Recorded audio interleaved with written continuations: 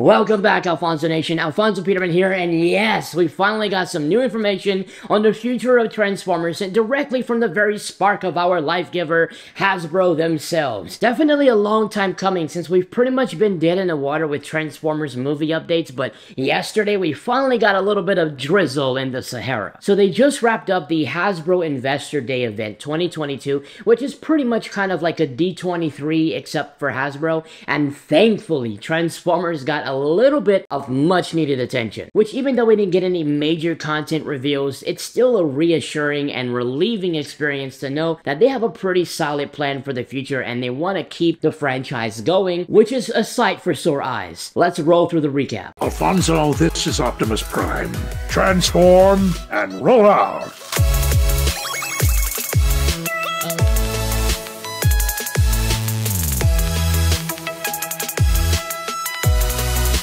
Alright, so first off, after a very thorough and almost dragged out promo for Dungeons & Dragons, another movie, by the way, which I'm kind of surprisingly intrigued by and almost excited to see, Hasbro has confirmed that their contract with Paramount will be renewed for specifically the Transformers and G.I. Joe brands. Now, they did mention that they are going to be making some changes with how they source partnerships for certain brands and certain franchises, but for Transformers, it's going to pretty much remain consistent with Paramount for now, and I think that's actually kind of a good idea, at least for now, considering that we're already in the process of starting up a new theatrical trilogy. Secondly, and interestingly, they already officially greenlit the second season of the Earthspark show. Now, this one was kind of a surprise and really shows off their confidence. They've been actively promoting this from the Licensing Expo to Hasbro PulseCon, and now the Investor Day event. Now, in fairness, we're just about a month away from the release of this show, so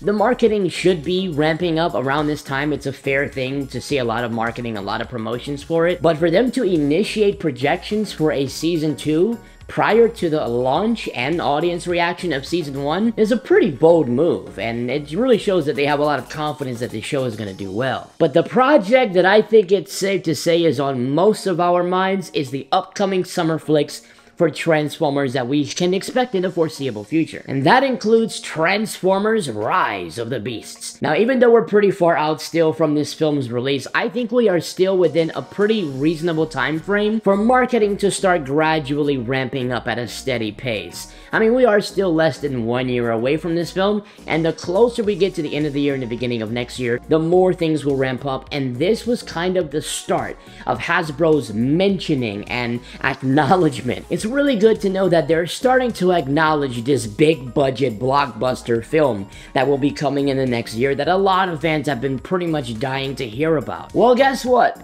Yesterday, for the Investor Day event, Hasbro actually played an official promo clip for Transformers Rise of the Beasts, but once again, reserved it for the in-house audience and nothing for the public yet. I know. Yeah, I feel that. Yeah, I feel that. Now, I was actually registered as press for this event, so I was watching it in real time, I was watching it live, and even though I couldn't actually see what was going on in the promo clip, I only saw like a little portion of it, you know, some trees and like a road maybe. It was really hard to see, and they pretty much censored it for public view. But I did notice something a little bit interesting about this trailer moment that they played for Rise of the Beasts, and I noticed that the promo clip that was played here was much longer in duration than the one that played at CinemaCon 2022. The attendees at that event reported that the clip that was shown was just about maybe 12 seconds long, give or take, and it showed Noah, played by Anthony Ramos, and shots of Optimus Prime and the Autobots driving, but nothing too crazy, nothing too lengthy. Whereas the one that was played at Investor Day was definitely at least 1 minute long. Now, given what we know publicly about this film and the progress so far, and also given some things that I know privately, I don't think this was a full-length theatrical trailer that they played at the Investor Day,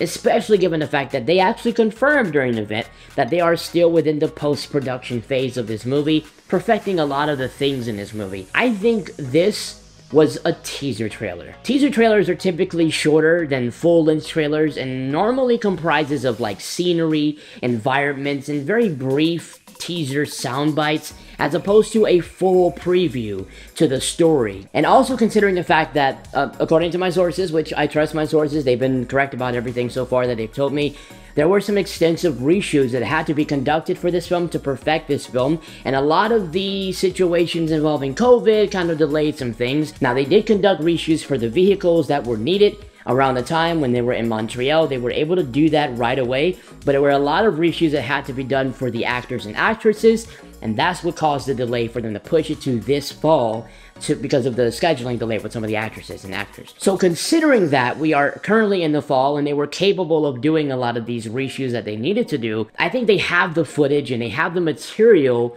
enough for a teaser, but not necessarily for a trailer just yet because they are still in post, so they're still editing some of that reshot footage. But what this does imply is that a teaser is complete and ready to roll. So it's not really a matter of unpreparedness, but timing. I think they're just not ready to show us yet. So I'm still banking on something around the end of the year, maybe December 2022, or the beginning of the next year, maybe January 2023, is when we're really going to start seeing something more extensive for Rise of the Beasts. It's kind of a hard thing to predict because it's a very unusual time, especially in the film industry, in the world generally, and also with the changes happening in the actual franchise.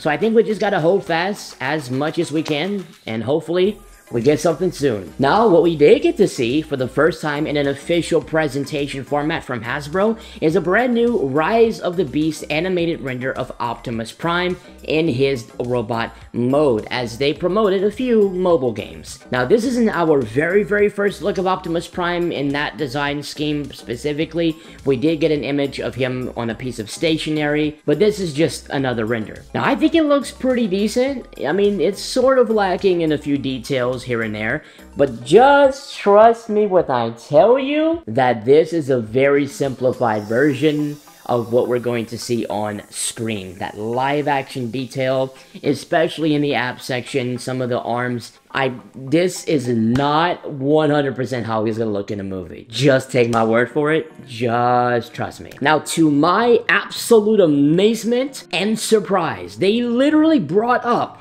the 2024 animated Transformers film, previously reported for a while, but we didn't really get too much about it. But this one's directed by Josh Cooley. Man, I was like, oh, let's go. I did not expect for them to really talk about it that much and really give us anything for that, and they didn't really give us much. But what they did give us is an official release date. So now we know that this film, the 2024 still untitled animated Transformers movie, is set for July 19th, 2024. Surprisingly, there was a little bit of commentary they provided on that about what exactly this film is going to be like, and I have the quote right here. Now, this is a direct quote from the event, and this is what they had to say about the upcoming 2024 animated Transformers movie. The film's not yet titled, but we see this as a 4-quadrant tentpole release in the vein of Spider-Man Into the Spider-Verse. I think that is insane. So that quote by itself literally blew up on my Twitter, but it largely got a lot of people hyped just because of the comparison that they've made. And lastly, we did get a fuzzy little sneak peek at a piece of retail Standee that will be likely coming to retail stores around the time that marketing starts to ramp up for Transformers Rise of the Beasts. And you can clearly see that there's Optimus Prime standing there, and there's like this giant section where they're gonna have merch. They're gonna have figures, different collectibles, little tiny items, maybe some stationery for Rise of the Beasts. As somebody who does toy hunts and has been doing it for several years, that will be super awesome to pull up in like Walmart or Target and you see the entire aisle taken up by this massive Standee. I really hope that we get a more clearer image. Obviously, they probably won't show a lot.